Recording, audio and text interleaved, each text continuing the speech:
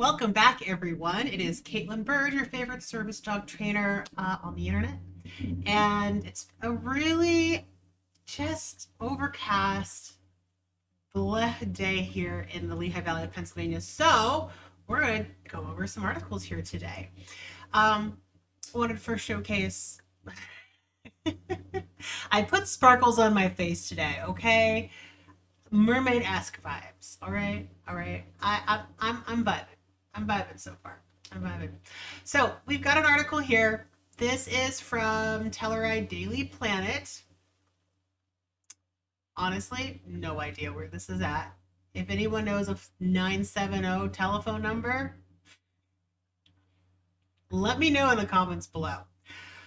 So we've got another puppy article here. The last time I reviewed one of these, I was not impressed. And I was mildly depressed. So let's hope for the best here. Puppy articles don't always have the best advice because the dog training industry is unregulated. And there's a lot of old information circulating out there. So let's dive right in. Katara, a puppy at Second Chance Humane Society, is waiting patiently for a forever home. This is by Lee Walter. If you're a parent or have spent time around babies, you know that they put everything in their mouths. Toys, fingers, clothing, literally anything and everything. Putting toys and other household objects in their mouth allows babies to discover the taste and texture of different objects. But human babies typically don't have a mouth full of sharp, needle-like teeth like canine babies. I want to put my own information here as well. Keep in mind the driving force behind this behavior, both for babies and kids, is that oftentimes their gums are really, really sore. You probably don't remember when your teeth grew in. That is a good thing because that is a very painful process. They get red, they get irritated, and very, very sensitive. And they're looking and they're searching for something to put in their mouth to help them feel better, okay? Article continues to go on saying, puppies bite people and objects for a variety of reasons, including exploring the world through their mouths. Biting and chewing are normal parts of puppy development. Very true. Reasons that your puppy might be biting you or things around your house include learning, teething, I might have put that one first, stress, that goes hand in hand with teething, boredom, and play. Understanding the reasons doesn't mean it's something to ignore. Puppies should learn to keep their mouths to themselves at a young age to prevent behavioral problems in the future. Training a puppy not to bite takes a patient and gentle approach. So yes and no. There's actually been research done on this, and I would have to go and dig up the articles. But I'm trying to remember who I got this information from. Was it Susan Garrett or was it somebody else? I might have read it in one of my books back there that puppies do grow out of teething. For the reason I mentioned earlier, pain and discomfort, right? If your teeth don't hurt anymore, you're not going to be nearly as needy to shove things in your face. For most breeds, Labradors might be an exception. Sometimes that becomes a game of chase me, and then you go around running in circles after your dog, and because it's just fun, right? For the dog, not for you. But by and large, puppies grow out of this because the driving motivator has stopped. Their teeth have grown in, right? So take that into consideration. It's not 100% a training issue. Although training does help, it is not the driving motivator for the dog's behavior. What else do they have to say? First, ensure the puppy has appropriate chewing options, including puppy-safe chews and toys. You don't want to stop your puppy from chewing, you just want them to chew on safe and appropriate things. I agree. If your puppy is biting you when you play, don't yell or punish. One suggestion is to make a high-pitched crying sound and then redirect your puppy to a safe and appropriate toy for them to bite or chew on.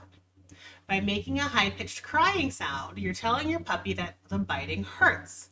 Doing this mimics the feedback puppies get from their littermates about how to bite softer or less while playing. So I want to come at this bit of information from a couple different angles, okay? The first one being, it doesn't work for all puppies, right? Some puppies, typically as they get older, might find it enjoyable that you are yelling when you get nipped. And sometimes that can amp them up and encourage them to start going after you more. Okay? Take that into account. The other angle I want to come at this at is just because it works doesn't mean you have to do it, right? Some dogs are also extremely sensitive to your emotions as a person. And that's not something that animals in the wild naturally do, right? We bred for this characteristics in our dogs over thousands and thousands and thousands of years. Certain breeds have more empathy or focus on human emotions than other breeds. Some breeds don't care, right? Like an Akita would be a good example. They're pretty independent. People describe them more like cats. Cats typically don't come over to comfort you. If you do get a cat with that, you are extremely lucky, okay? So a lot of these things do depend on the breed as well. The other thing is that if your puppy is excessively getting into things they shouldn't be getting into, like stealing your socks or your shoes all the time, or maybe they're getting into garbage, or maybe they're chewing on pieces of your furniture, maybe it's metal that's attracting them, right? Typically when it's metal, why do they go for metal? Because it's really cool and it feels good on their teeth. Right? So right there, it's telling me, if I have a client that comes to me with these problems, I say, well, why are you setting them up for failure? Why are you letting them free roam all across the house? And that's usually the first thing we discuss. And there's a variety of options that you can do so that you don't have to yell ouch and make your puppy feel bad, especially if they're the kind of dog that is really empathetic towards your feelings, or the kind of dog that just gets amped up when you do it. So that's my 2 cents. Be consistent while playing with and training your puppy. Puppy bite training should be something everyone in the family is on board with by consistently, gently redirecting your puppy to safe chew toys. Yeah, it's constant redirection is what it is. It's like this, not that, this, not that. Oh, you found something that looks like a shoestring and you want to chew on that? Let me get a thinner rope toy so that you can chew on this instead. You don't want them swallowing it, but chewing, tugging, that's fine, that's fine. There was something else I wanted to say there. It'll come back to me. Supervision is very important for puppies. Puppy-proof your home by making sure they can't chew on things that could be harmful or might be valuable to you, such as electrical cords, harmful or poisonous plants and foods, small items that are choking hazards, and of course, your favorite shoes. What did I say? Puppy-proofing also means removing temptations like a garbage can, cat litter box, yep, diaper bag, ooh, yeah, that's a big one, or people food. None of that stuff should be in a puppy's mouth.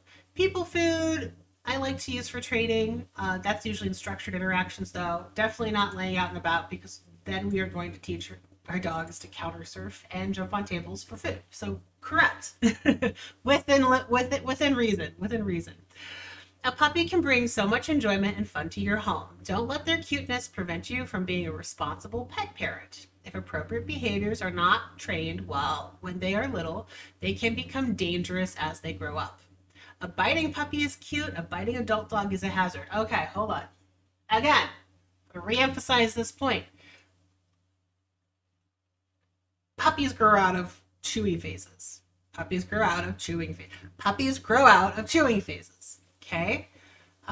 If your dog isn't getting their needs met, appropriate chewies, appropriate exercise, appropriate brain games and sniffing and walking opportunities, you have a bigger problem on your hands. And sometimes that can lead dogs to get restless and stressed out, and sometimes it can cause a dog to become more like hyper aroused, like very, very easily excitable or very, very easily nervous, which then can also lead to the excitability. So I would have focused a little more on meeting your dog's needs and how to do that. What kind of puzzle toys do I like to use? What things do I recommend? Why sniffing is important, why you want your dog to sniff on walks. You don't want them to be in a constant, like, obedient type heel with a very tight leash. That doesn't do anybody any good except for your own ego. So it is a walk together, right? When I walk my dog, I walk for them. I walk for my dog. My clients' dogs, they're in a perfect heel, but I also allow them the ability to sniff as long as they don't shoot ahead of me and start pulling.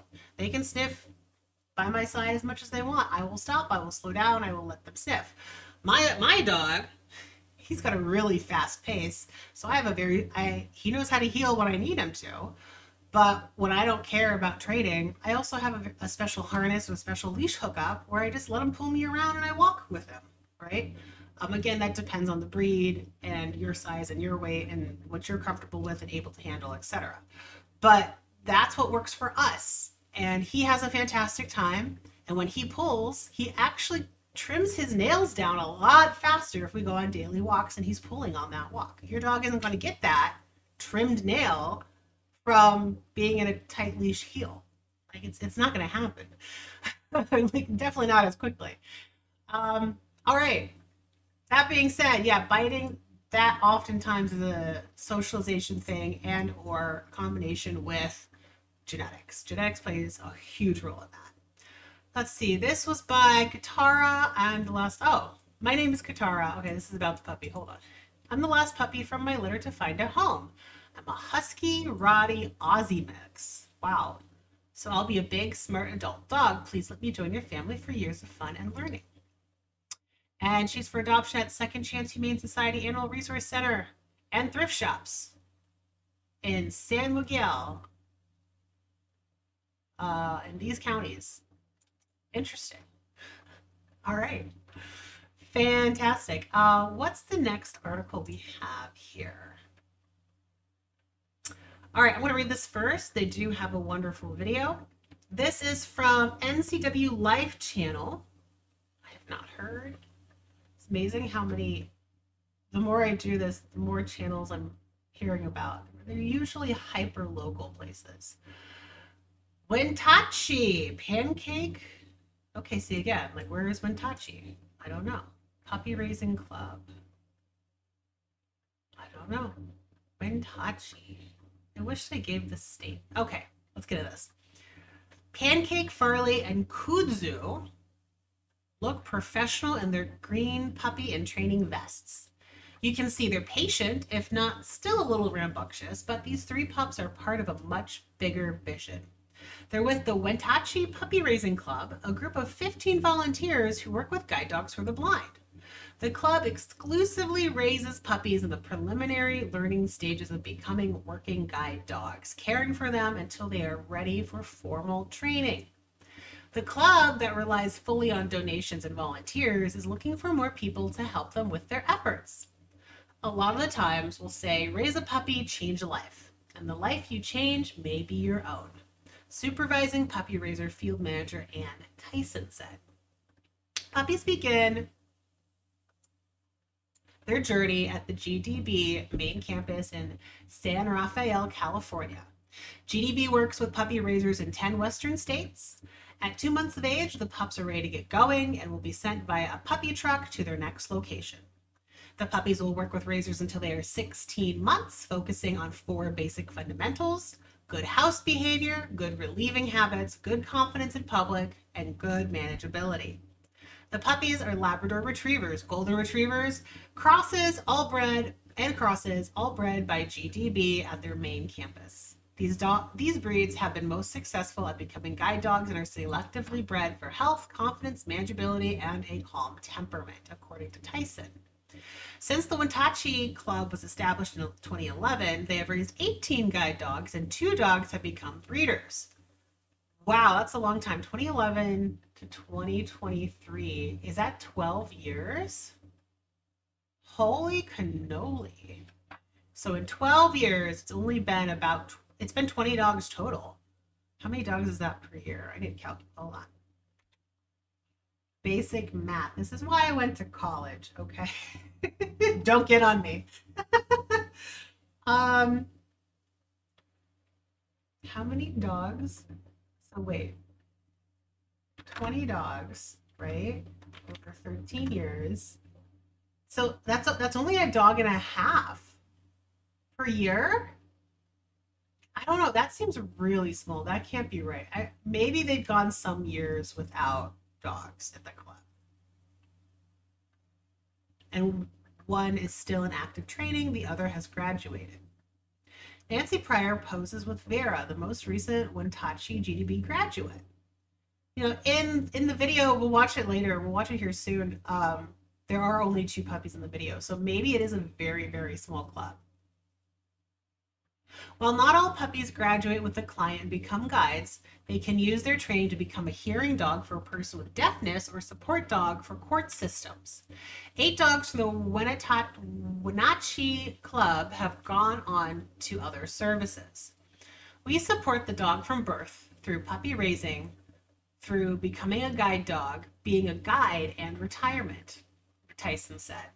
There's no dog brought into our program that isn't taken care of for its entire life.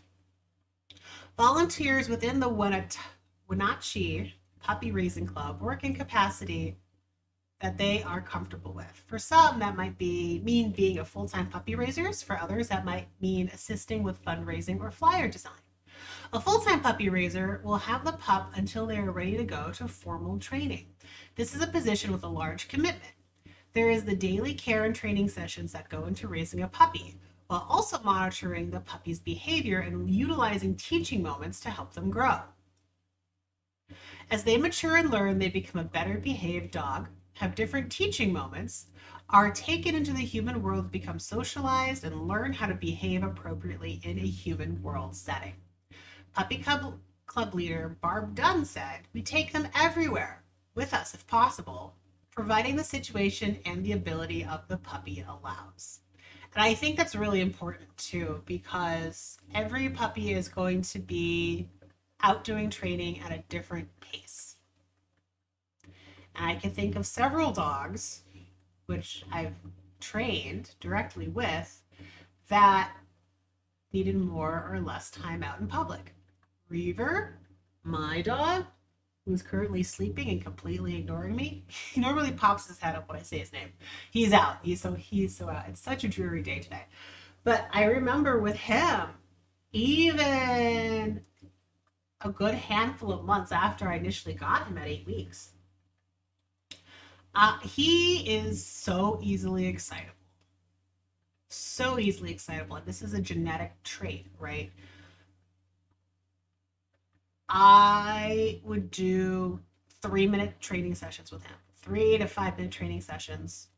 And since I wanted to be training for half an hour, maybe an hour if I knew he could do it during the day, I would time myself, set my timer for 3 minutes, pop out of the car, go into a low distraction environment. Parking lot's a great example. Train for 3 minutes, really simple, easy stuff. Just focus on me, right? Do your station pad work, everything, and then go back in the car.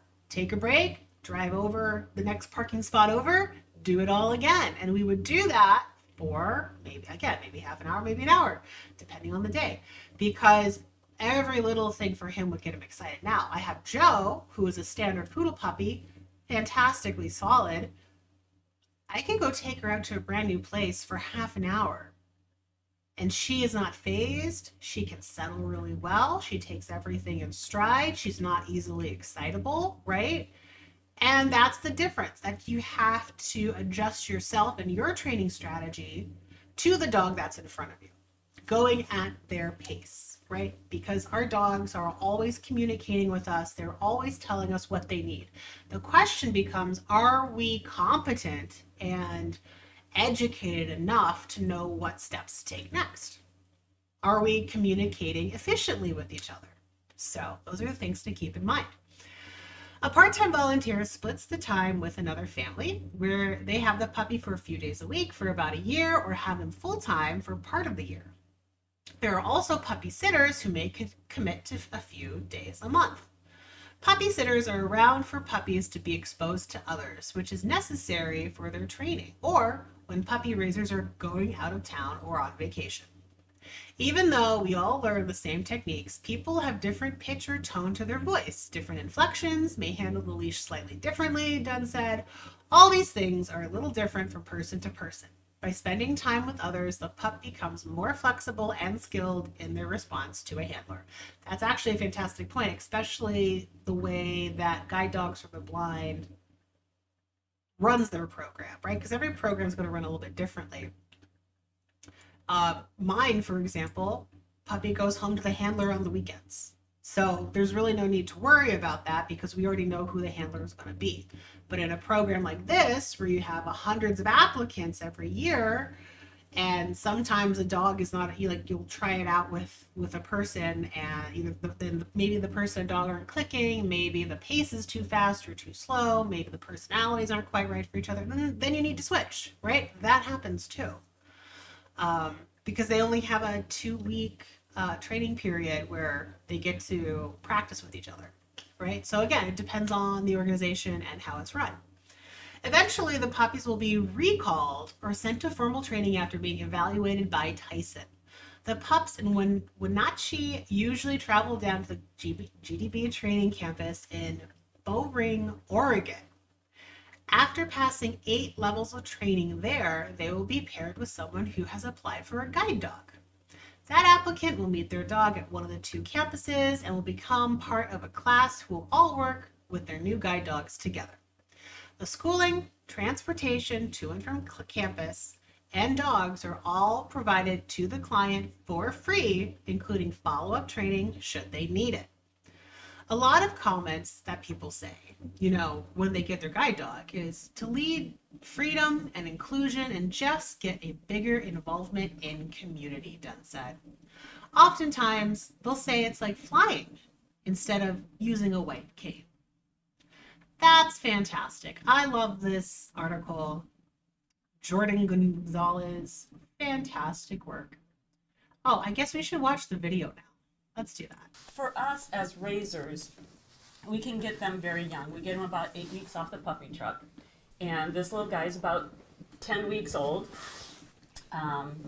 He just came off the puppy truck before Christmas.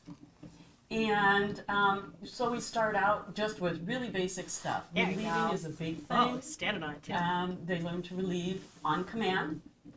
And we get them onto a schedule for that so that we have control over that. They learn to take food nicely, and they learn their name, and they learn... I will say the one thing that always has bugged me a little bit about Guide Dogs for the Blind is that they have all of their dogs on head halters and head halters only. I would really like to know if they have any numbers behind neck injuries or neck strains related to that. Because I know... I heard a quote from a chiropractic vet and how they really hate head halters because it can cause a lot of cervical injuries and strains. And I've been told that it can create whiplash in dogs. Like if you get into a car accident and you whip around, I've been told it can do that. Now, they do also have a very special conditioning process that these dogs go through, I do as well, but I have a double-ended leash system that I do it on, right? So I have, the dog is primarily leashed on their collar to prevent that whiplash from occurring, and the only time that I actually add any pressure to the headpiece is if I can't get the dog's attention or if the dog's trying to sniff something, right? And it's very, very light pressure. I teach the dog from a very young age to give in to the slightest bit of pressure so that strain and that whiplash doesn't happen. So just a little anecdote from my own personal perspective. And some basic commands. And then they proceed into, bigger things, more commands. Right there. Like the puppy wants to play with the other dog. And what does he do? He gets to the end of it. And since it's the only thing that he has on him that's connected to a leash, it's pulled, right? Let's watch that again. You know, bigger things, more commands.